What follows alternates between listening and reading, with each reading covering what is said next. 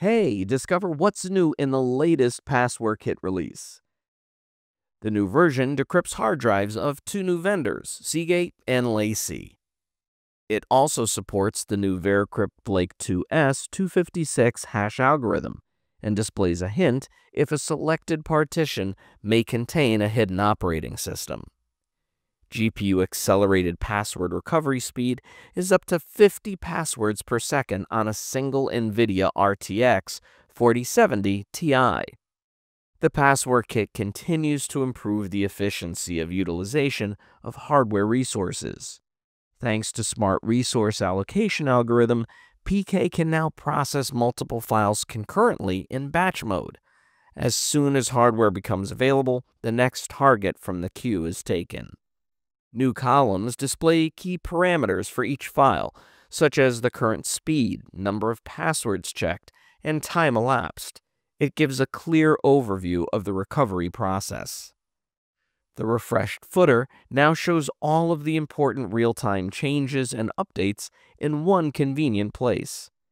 Use Manage buttons to switch between items and attacks tabs. There is also a new Save Passwords button displayed at the end of the recovery process. Click it to export the list of found passwords during the session to a text file.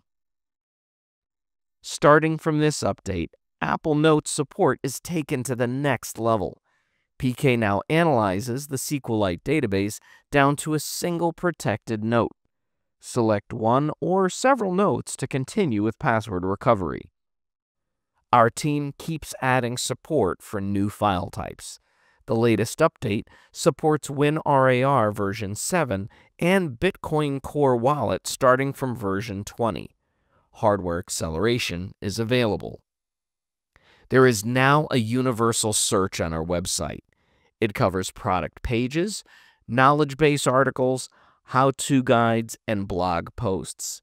We thank our customers for sharing their hardware performance tests. Our public hardware benchmark page now features data for NVIDIA 5090 and other GPUs. To submit your benchmark, click the button at the bottom of the page. You can use a free demo version of Passware Kit to assess your hardware performance. Discover even more details about the latest release on our blog post. The link is in the description below. We always welcome your feedback and ideas on how to improve the Passware Kit. Thanks for joining us today.